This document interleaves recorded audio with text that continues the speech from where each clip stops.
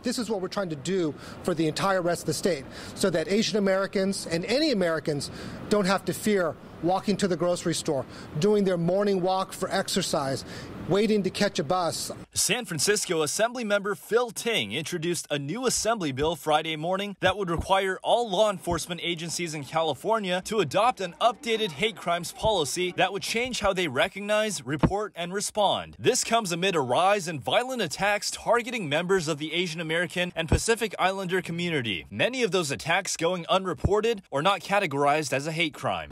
This is about ensuring that law enforcement can properly identify a hate crime, that they can properly categorize a hate crime, and by having that data, we're actually going to continue to see more and more reporting. It's so important that we raise the awareness and that we continue to fight against hate crimes. This is taking a step forward in regards to the fact that legislation is being introduced, so there's action behind the words. Linda Louie, president of the Sacramento Chinese of Indochina Friendship Association, says hate crimes towards Asian Americans increased significantly since the COVID-19 pandemic began. They call this the Chinese virus, and then we get targeted, our elder get targeted pretty often. Carl Chan with Asian Pacific Islander American Public Affairs says he is one of the many victims impacted by a hate crime. Last year, he was on his way to help another hate crime victim in Oakland when he was attacked from behind. He's hoping with Assemblymember Ting's new proposal, victims of hate crimes will receive proper justice and the amount of violent attacks towards all people of color will decline. Hopefully with this,